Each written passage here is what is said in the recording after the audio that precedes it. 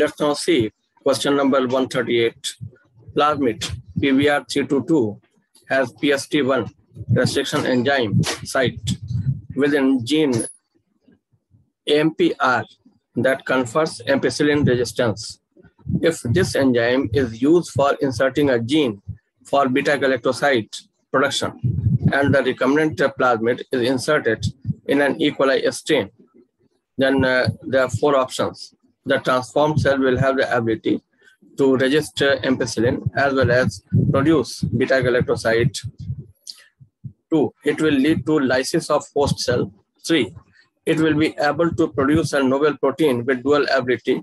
And 4, it will not be able to confer ampicillin resistance to the host cell. So first of all, let's see this artificial plasmid called PBR322. So this plasmid has been just derived from the E. coli plasmid and developed by Bolivar and Rodriguez in their lab. So this is this has been developed as an ideal vector to carry the foreign gene to the E. coli cell and establish it to perform a particular function. So now, suppose we just insert a foreign gene here. It is the restriction site. These are, we can just see a number of restriction sites which can be opened with the help of restriction enzyme. So one is the PST1, that as we can just see that it is present in the ampicillin resistance gene site. This is the gene for ampicillin resistance that saves bacteria from ampicillin. So here the PST1 site is acted upon by the restriction enzyme obtained from the bacteria Providencia S2RT.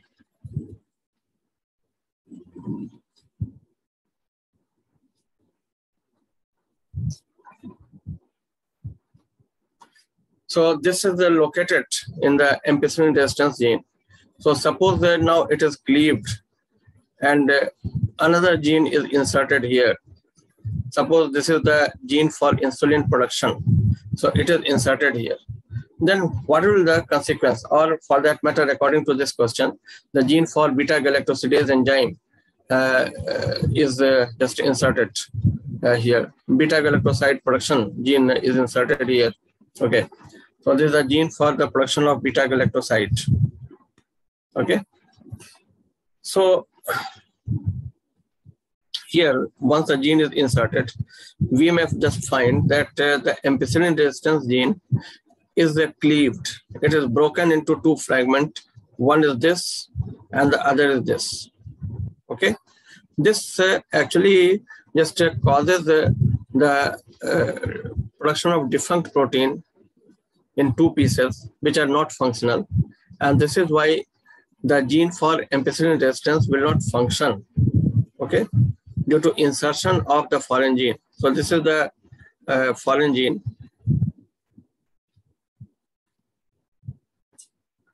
So ampicillin resistance gene becomes non-functional and it is called insertional inactivation.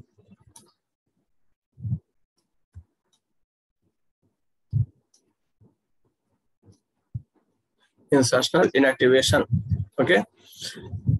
And therefore, if this bacteria, if the bacteria gets this clone vector, this cloning vector, so obviously the AMP resistance gene will not be functioning and it will no longer be able to just give resistance to ampicillin. It will not be able to save the bacteria from ampicillin if the bacteria is grown in an ampicillin containing medium. So this is called insertional inactivation. Now in this slide, we just see the different options. The first one is the transformed cell will have the ability to resist ampicillin. It is wrong because ampicillin gene has been cleaved, it has been fragmented, and this is why it will no longer be able to produce the functional protein to just resist ampicillin. and therefore no protection against ampicillin will be given to the bacteria, as well as produce beta-galactoside. So of course, it is a completely wrong option. It will lead to lysis of host cell. Again, it is wrong. It is not going to lyse the host cell. Lysis means breakdown. It will not, it will be able to produce a novel protein with dual ability. It is again wrong, because the protein in which there is an insertion of the beta-galactosidase enzyme. So of course it is not going to be functional.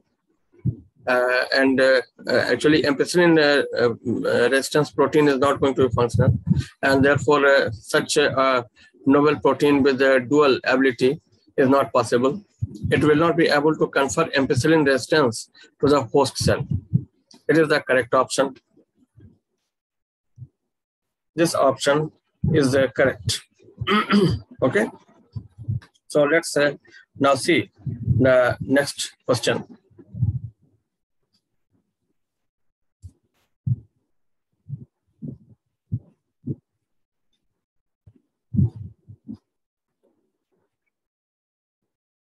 In some members of which of the following pairs of families pollen grains retain their viability for months after release? 1. Poaceae leguminosae. 2. Poaceae solanaceae. 3. Rosaceae leguminosae. And 4. Poaceae rosaceae. So the correct option is 3. Rosaceae and leguminosae.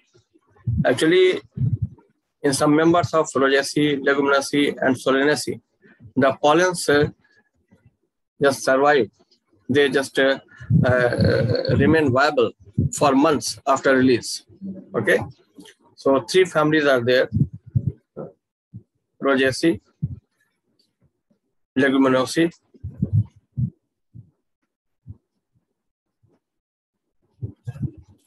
and Solanaceae. So in these 3 families, the pollen grain remain viable for months even after release. So let's now see the next question. Question number 140. Which of the following statement is correct? Fusion of protoplasm between 2 motile or non-motile gametes is called plasmogamy. Second, organisms that depend on living plants are called saprophytes. Some of the organisms can fix atmospheric nitrogen in specialized cells called sheath cells. And fourth, fusion of 2 cells is called karyogamy.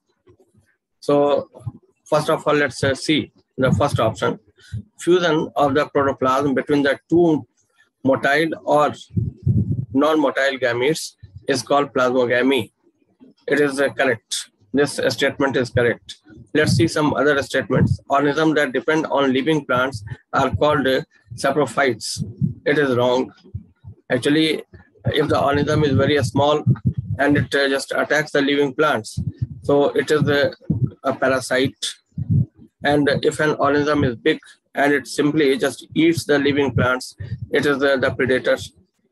Some of the organisms can fix atmospheric nitrogen in specialized cells called sheath cells. It is again wrong. There is no any sheath cell in any cyanobacteria or bacteria that fix atmospheric nitrogen. Rather, cyanobacteria just contain heterocyst, specialized cells called heterocyst, which are colorless and have got an enzyme called nitrogenase.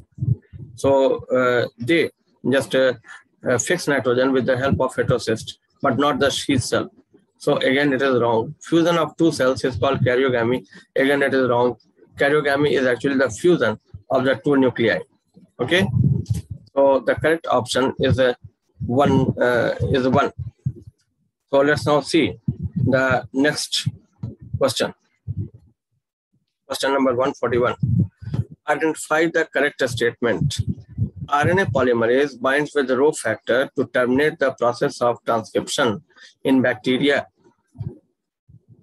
Okay, so RNA polymerase binds with the Rho factor to terminate the process of transcription in bacteria. This statement is correct. Okay, the coding strand in a transcription unit is copied to an mRNA.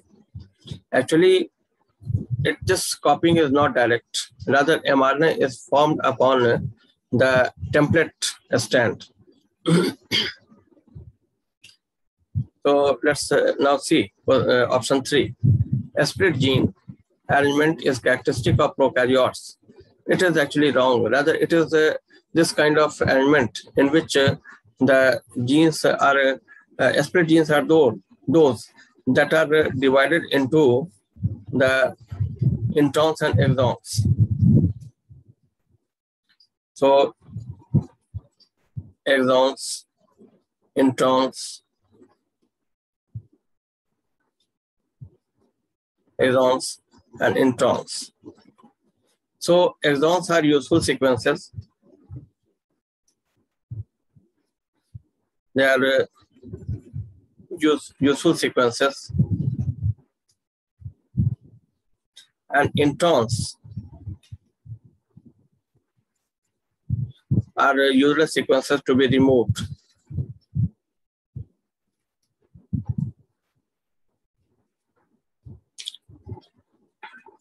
To be spliced out.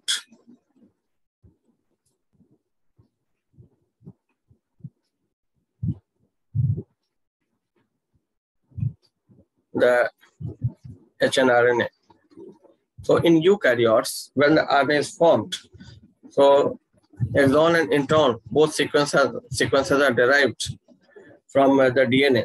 However, intron sequences are unnecessary and they are removed, a process that is called RNA splicing. And the mRNA that is formed with the intervening intron sequences are called hnRNA.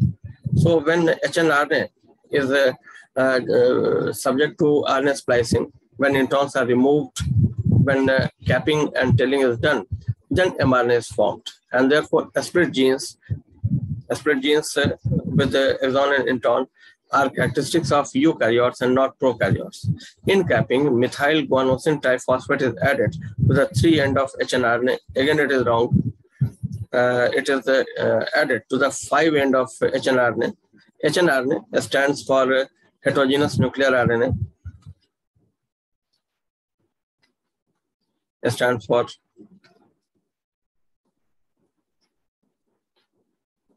heterogeneous nuclear RNA. Now let's see the next question. Question number 142.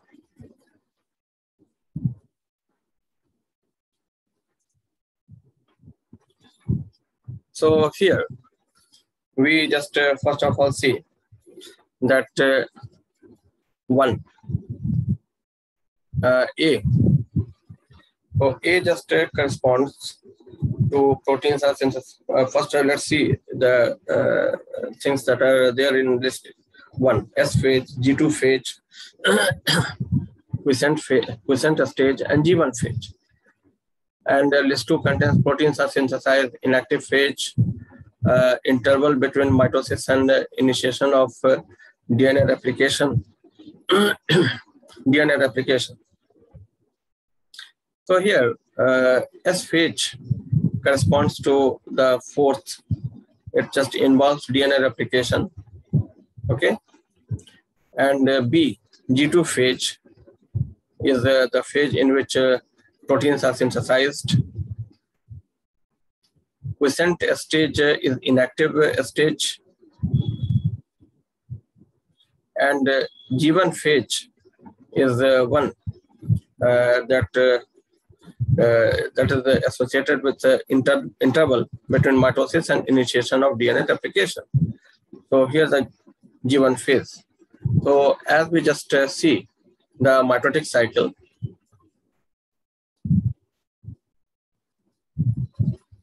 so here It is the M phase with the prophase, metaphase, anaphase, telophase, and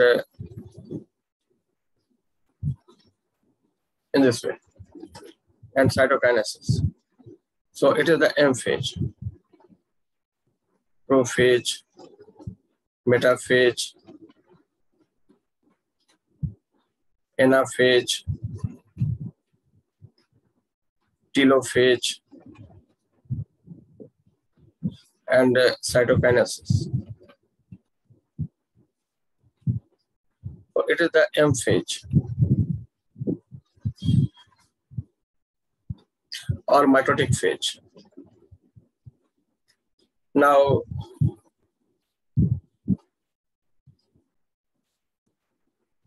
this is the G1 phase, also known as the post-mitotic gap. It is the S phase,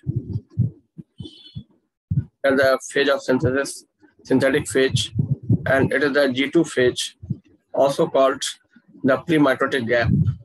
So here, these three phases, G1, S, and G2 phase, so they just make the interphase.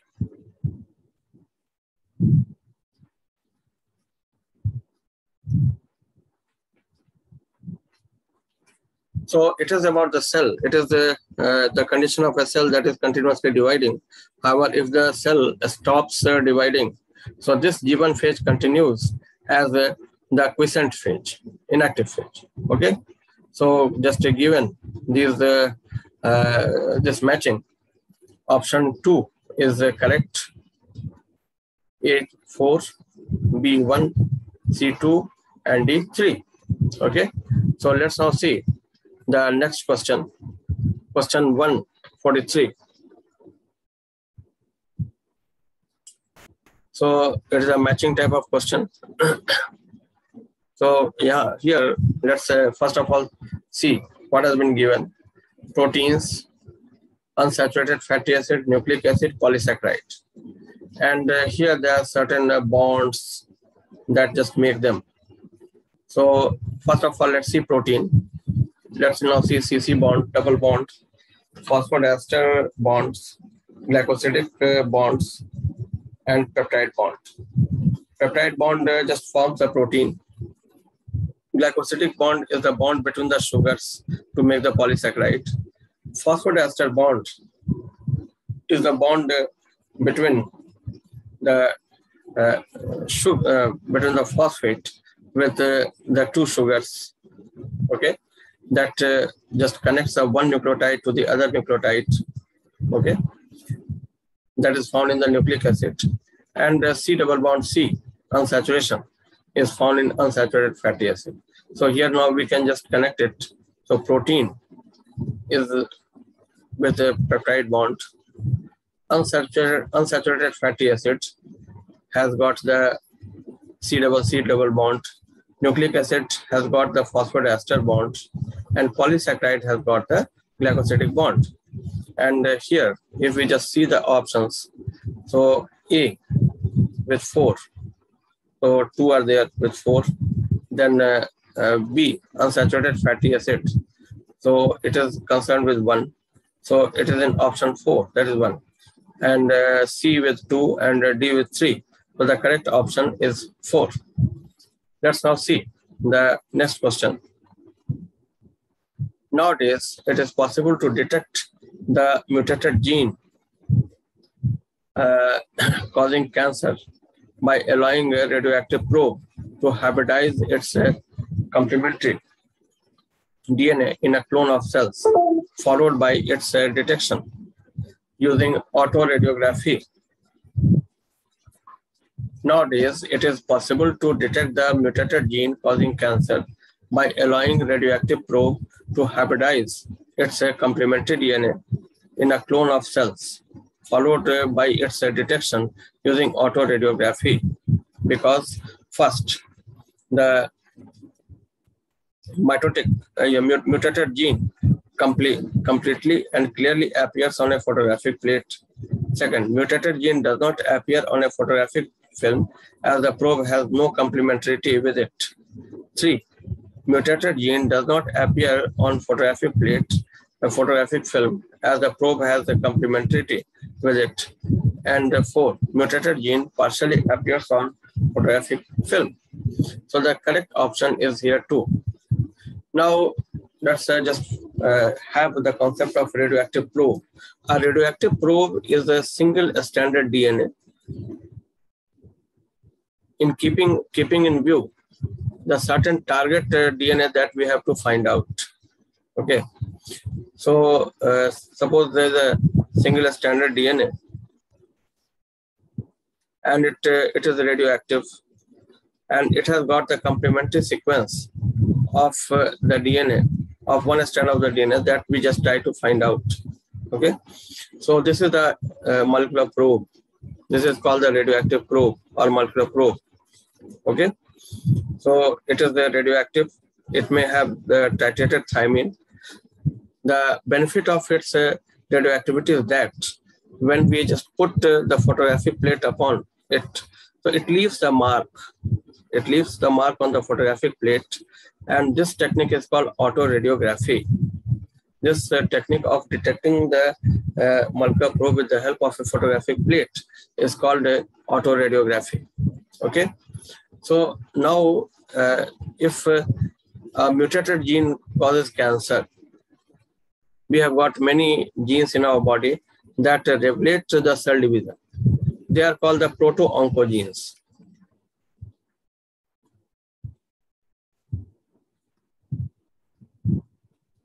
And when mutation takes place, so they just make defective protein which is not able to regulate the cell division in our body. And now this gene that has got mutated, it becomes the oncogene. And due to mutation, now it is no longer complementing with the molecular probe that has been meant to find out the proto-oncogene. So suppose this is one strand of the proto-oncogene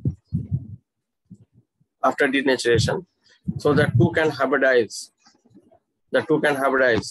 However, if there's the single strand of the oncogene, so here and here, no hybridization.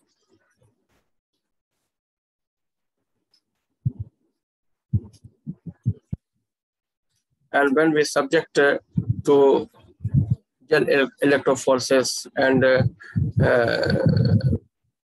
southern blotting, and when we apply upon the DNA of oncogene, the molecular probe, we just try to hybridize them by spreading the radioactive probe on the nylon membrane. But no pairing will occur, no hybridization of DNA will take place. And when we wash the nylon membrane, so the radioisotope, the radioactive probe will be washed out, not able to just pair with, not able to hybridize with the oncogene, whereas it could hybridize with the proto-oncogene, but it no longer just hybridizes with the oncogene due to different sequence of the oncogene. So it will be washed out and it will not figure out in the photographic film, as we just put the photographic film on the nylon membrane. So there will not be any presence of any molecular probe, because the molecular probe has not just got fixed along with the oncogene. It has not hybridized, and therefore it has been washed out. Okay, so this is the use of the molecular probe and the technique of autoradiography, as also the technique of southern blotting. Now let's see question number 145. In the exponential growth equation, NT is equal to N not E RT. So E represents the base of exponential logarithm, the base of natural logarithm, the base of geometric logarithm, and the base of number logarithm.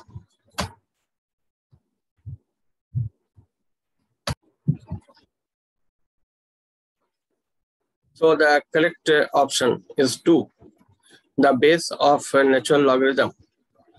So its value is approximately 2.718. Okay. So here E just stands for base to the natural logarithm. Let's now just move over to the next question. Which of the following statement is incorrect? Stoma lamely have a PS1 only and lack NADP reductase. Okay. So Stoma lamely have mostly PS1 and NADP reductase is indeed absent here. Next, Grena lamely have both PS1 and PS2. Grena lamely have both PS1 and PS2. It is correct. Cyclic photophosphorylation involves both PS1 and PS2. It is wrong. Cyclic photophosphorylation involves only PS1 and not PS2. Both ATP and NADPH plus H plus are synthesized during non-cyclic photophosphorylation. So of course it is again correct that during non-cyclic photophosphorylation, ATP and NADPH are produced. So ATP plus NADPH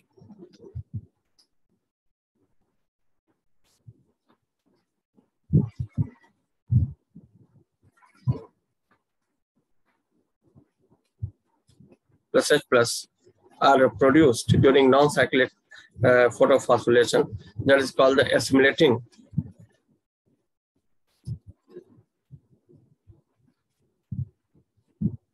or reducing power of light reaction.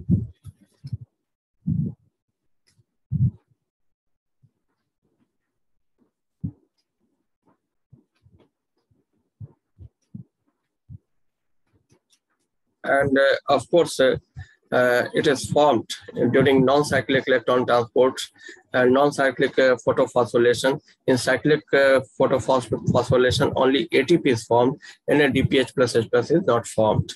Stoma lamely have PS1 only, and therefore it cannot just undergo non-cyclic electron transport, and therefore only ATP is produced, NADPH2 is not produced, and therefore it also doesn't have the NADPH reductase.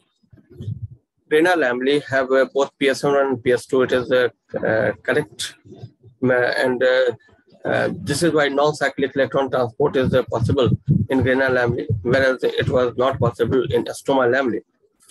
Cyclic photophosphorylation involves both PS1 and PS2. It is wrong because only PS1 is involved. The electrons just they get emitted from PS1 when the sunlight comes upon the photosystem 1, PS1.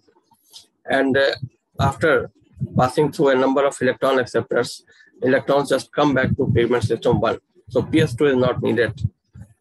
Okay. So the correct option is the 3 because the statement is wrong. So let's now see question number 148. 7.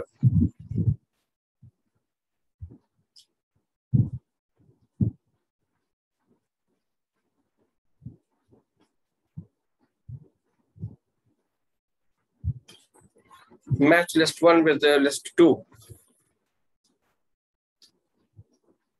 Nitrococcus, Rhizobium, Bacillus, Nitrobacter. These are the 4 type of bacteria.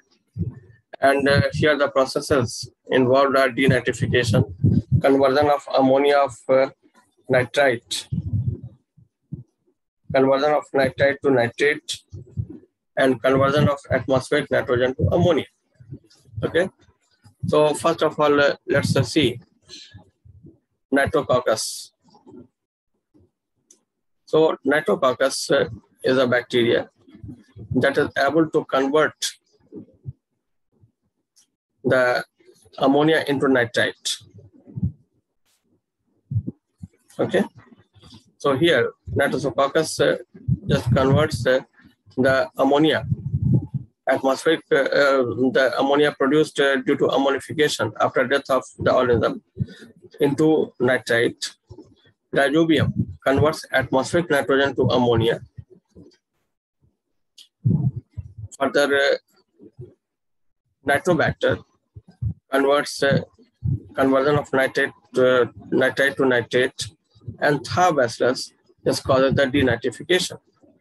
Okay, so here the 𝗧bacillus denitrificans is a full name. So it just causes the denitrification, that is the conversion of nitrate into atmospheric nitrogen. Denitrification is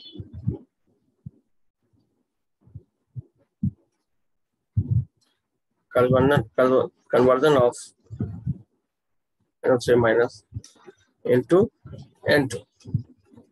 So here, if we just see the match, if we just see the matching, so we find that here this option 4 is correct. The correct option is option 4.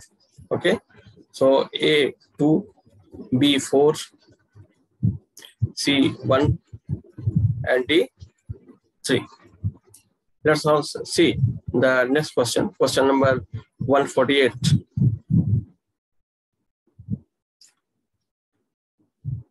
In dicot leaves, vascular bundles are, here are some facts, and here are some statements. So we have to just find the correct pair. So in dicot leaf, vascular bundles are surrounded by large, thick-walled cells called conjunctive tissue. It is wrong. Conjunctive tissue is actually the gap between the xylem and phloem in the roots. In roots where the radical vascular bundles are there.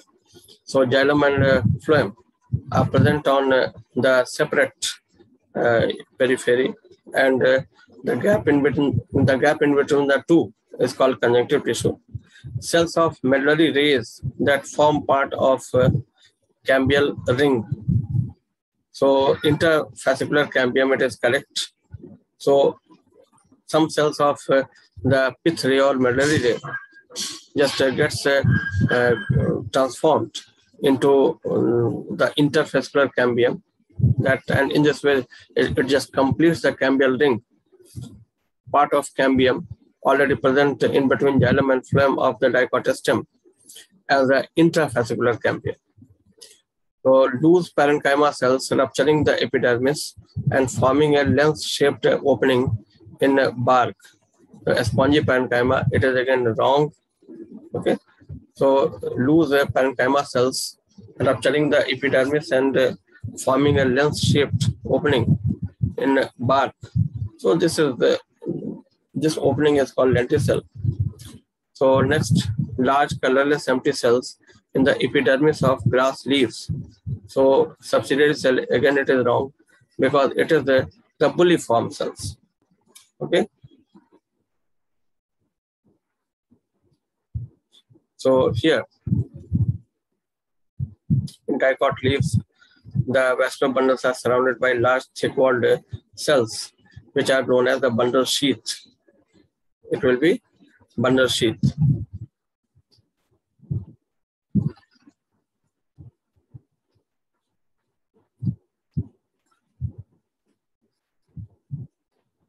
And ground tissue.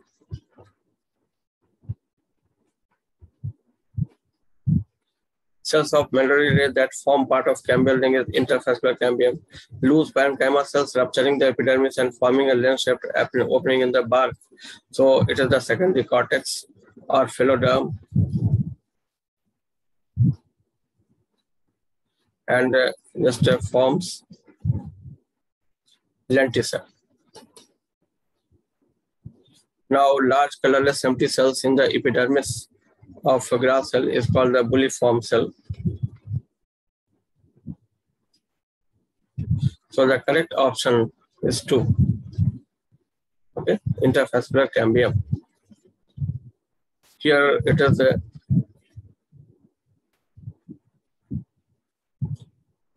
endodermis.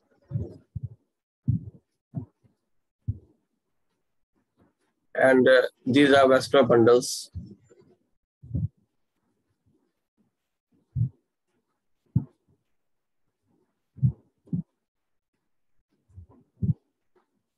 So in between xylem and phloem, there's an intrafascicular cambium.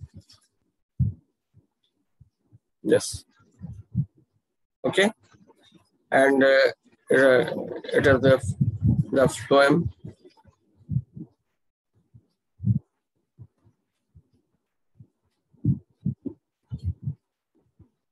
And it is a xylem. And in between xylem and phloem, there's the intrafascicular cambium. However, and it is the pith, and these are pith rays or medullary rays. Pith is also called medulla. And pith rays or medullary rays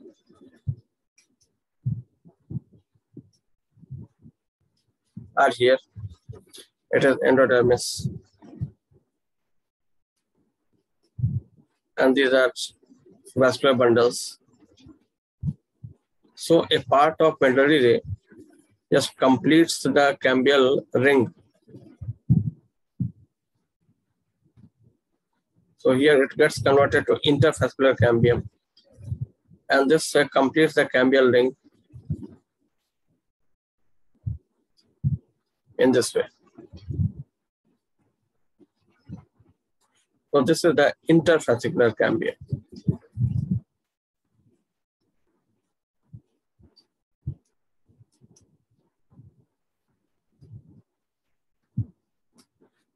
Whereas these are intrafascicular cambium. It is the intrafascicular cambium.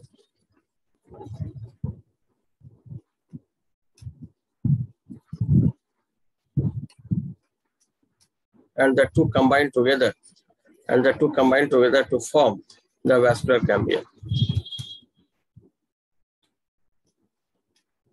Okay, so let's now see. So the option 2 is correct. Now let's see question number 149.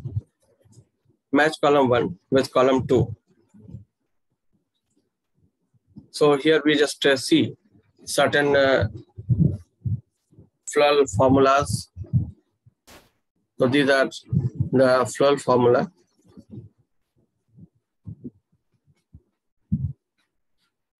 Floral formulae. And these are families of the flowering plants.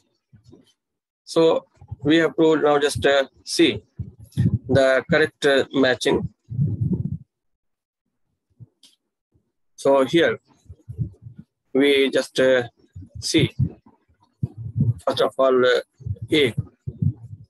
So we just see here the bisexual nature, the gamocephalous condition, and the petals in 3 groups, 1, 2, 2. So quite naturally, it must be a standard, it must be wings, it may be keel, and the diadelphous condition in stamens with superior ovary. So this just connects with family Fabaceae. Okay. Now the second one, B. This 5, 5, A5, and G2. There's a bicarpellate pistil is there. The ovary is bicarpellate. It is bilocular, and it is a feature of solanaceae. Further, C. It is that as we can just see that the floral parts are in the multiple of 3. So it is a you can say it is a trimerous flower, and it is a feature of family Liliaceae. Okay, and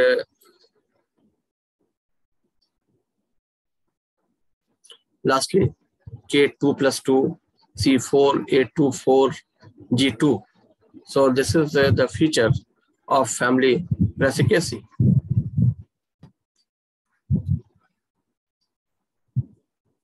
Okay, more so because there are 6 stamens, 2 are small and 4 are large. That is known as the tetradynamous condition. So this is the feature of Brassicaceae. Okay, so here, if we just see the following options, so we find that option 4 is correct. Okay,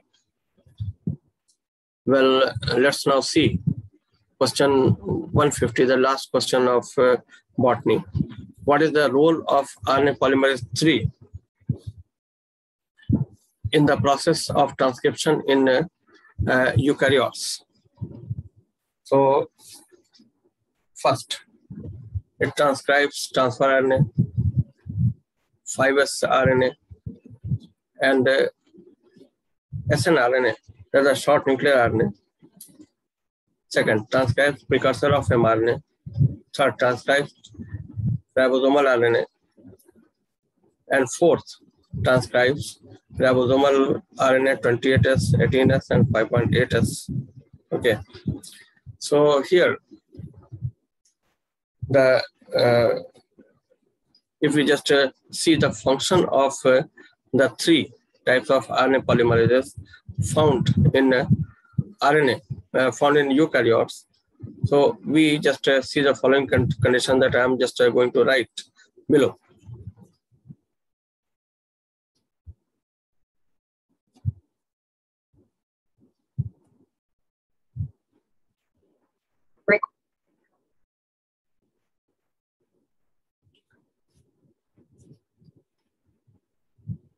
So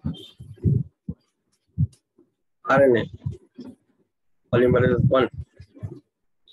So this just forms the ribosomal RNA, delta 28S, 18S, and 5.8S. Okay. RNA polymerase 2 forms the precursor of mRNA.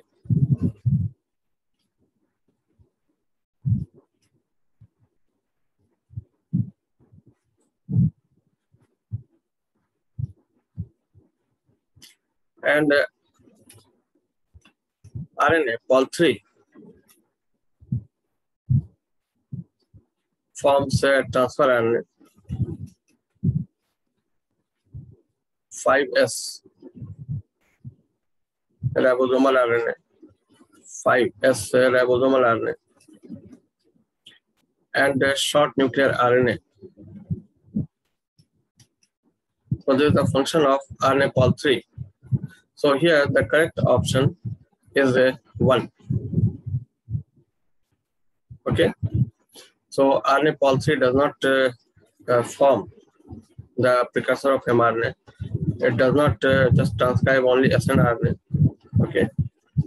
And it also does not transcribe ribosomal RNA. So the correct option is 1. So all the best to all the children who are waiting for the result. Thank you.